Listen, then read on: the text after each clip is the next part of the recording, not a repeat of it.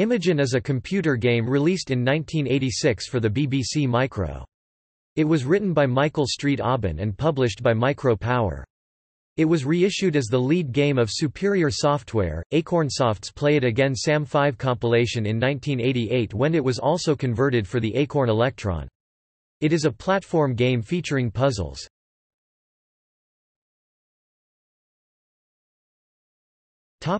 Gameplay.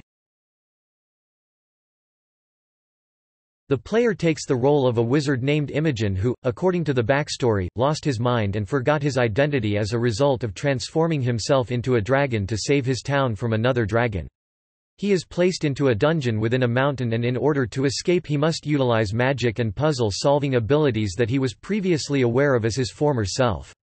The upshot is that he will only be able to free himself once he is back to his old, sane self and no longer a danger to the townsfolk. The game features 16 levels which are played in a random order.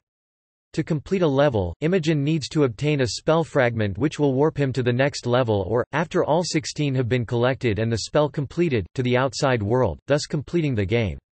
The spell fragments are always placed somewhere inaccessible at the outset of the level, and obtaining the spell fragments requires some lateral thinking on behalf of the player.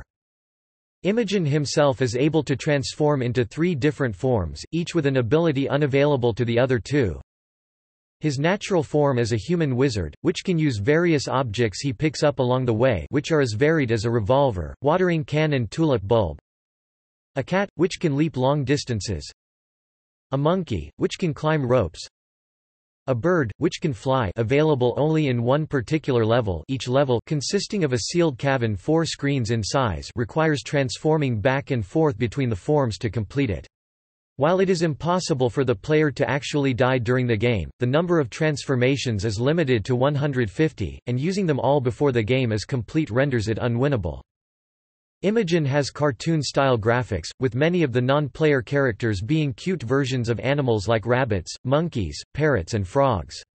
One recurring character is a baby-like imp who impedes the progress of the player and is usually dispatched in a terminal way.